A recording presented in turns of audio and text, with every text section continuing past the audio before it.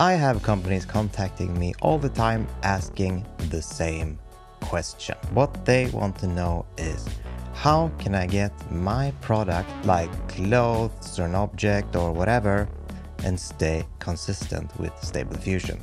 Let's say they have a shirt with a logo that they want to have on multiple people, on a lot of product photos, whatever, and I tell them, well, we're not quite there yet, but you can get, part of the way if you create models, if you make some LoRa's and, with some clever post-processing. But there hasn't really been a fully automated way to do that yet. I just said, yet. Let's check this out. Oh, and what do you call a paper airplane that doesn't fly? Stationary. AI.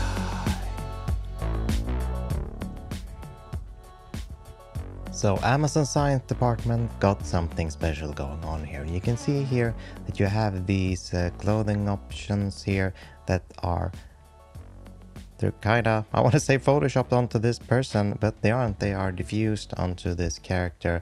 And as you can see, they are keeping, the shape and the size and whatever, like all these intricate patterns. That's very, let's check. Okay, so this graphic here didn't go well perfect, but still, okay-ish.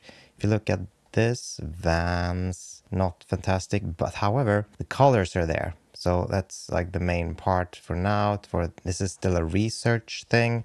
Let's see if we can get some more of those patterns. Oh, like this intricate pattern here worked fairly well, I would say.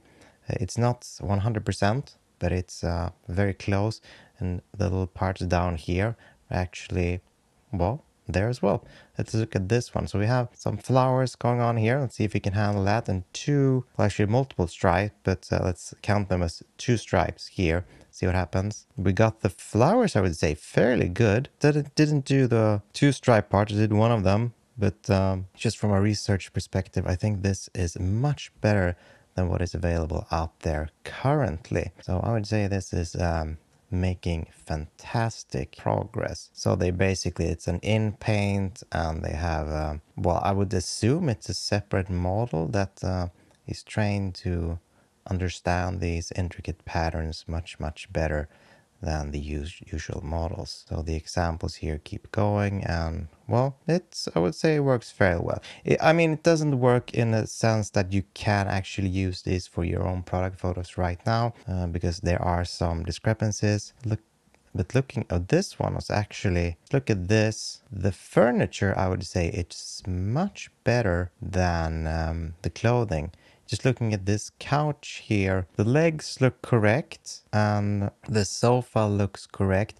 Now what it does, let's see, does it get the buttons? You have 1, 2, 3, 4 there, 1, 2, 3, 4, and probably the ones behind. Possibly, I would say it's almost there.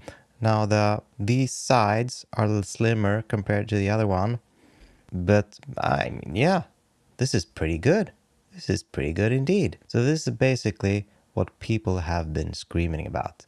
Well, people, I would say, not you guys, but mainly companies. Well, some of you, I guess, work at a company, so some of you guys as well. See what they're doing here now. So they're changing, okay, so the coat and then the top there, or the shirt or sweater. Again, we're looking at some of the furniture. Yeah, so the in-painting part, obviously, you get that that's been around for some time, but just keeping the consistency and having an input photo like this is very interesting, and I hope that we will be able to use this. Now, this is Amazon. They're probably gonna keep this in-house and use it for themselves, but let's see. Only one single 2D reference image of item is needed. No need for multiple views of item. No need for 3D models.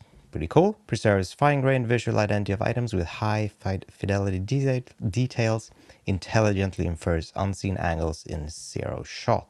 6 seconds for 512 by 512 on what GPU? Okay, it's an A10, 24 gigabytes. So fairly slow, which I wonder, why does it take so much time? But yeah, no matter. User controls desired location of item in scene wearing style of clothing. tucked, untucked, sleeves, up, down, etc. Am I right? Works for any category of item. Exact same model works for various types of clothing, toast pants, yada yada. So it's the same model used for everything. They don't have different models for furniture, clothing, whatever. And it says finally here, robust against source and reference image styles. The source and the reference can be in the wild with natural background, regular cell phone picture, etc. So that means that you don't have to have like a perfect picture with a white background or a cutout studio photo, whatever. It can be, you know, whatever.